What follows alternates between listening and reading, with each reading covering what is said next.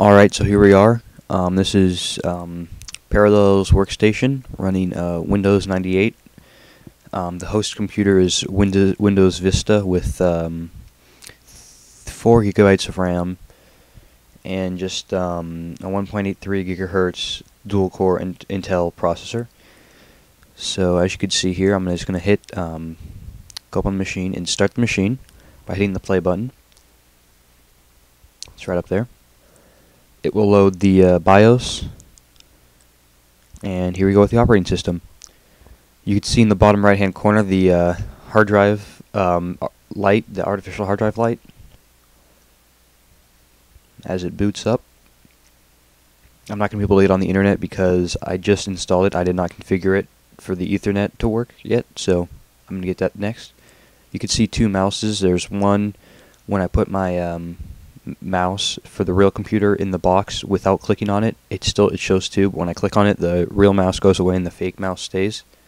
So there we go. I just logged in, and this is the second time I started it, so it still is giving me this welcome message thing. So I'm just gonna get rid of that. Click close. So the first thing I'm gonna do is open up Paint for you guys. As you can see, the menus cascade. Kind of fancy for the time, I guess. So I'm going to open up, show you here, here's some more things there. I'm going to open up Paint. It's going to load really quickly, obviously. Maximize that here. Oh, there we go. And just draw a few lines, screw around. And you could use the dye tool to fill in something. Oh, undo.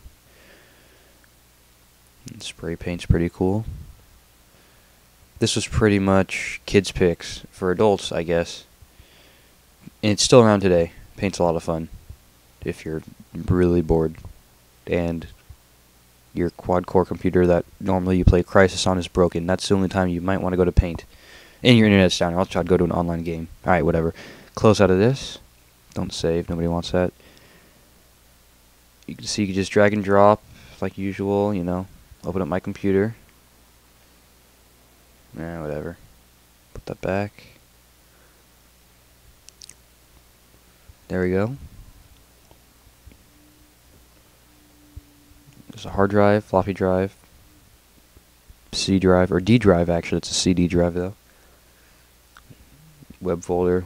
This I did not get properly configured yet, but pretty much it will just allow you to have what's it called? I guess storage space online and a link that you just click on. Okay. Oh, whatever. It didn't do HTTP. It just did HTTPO, which is not correct. Ethernet is configured anyway, so that would not work. So let me go into My Documents, and we're going to create a new, pardon me, WordPad document. Just call it test, whatever. Open it up here. It's Windows 98 WordPad. It's cool. Make it big, maximize it, just bigger font.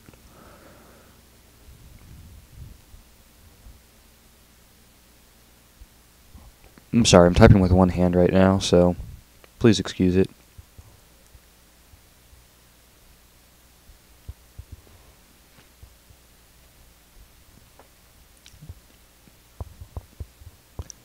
Here's my website. I would love if you would go to it and place an order, ask a question, whatever you want.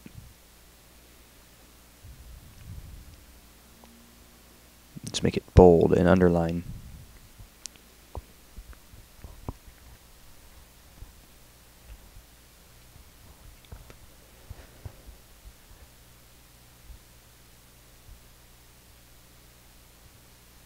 Yeah, typing with one hand is kind of leads to screwy results.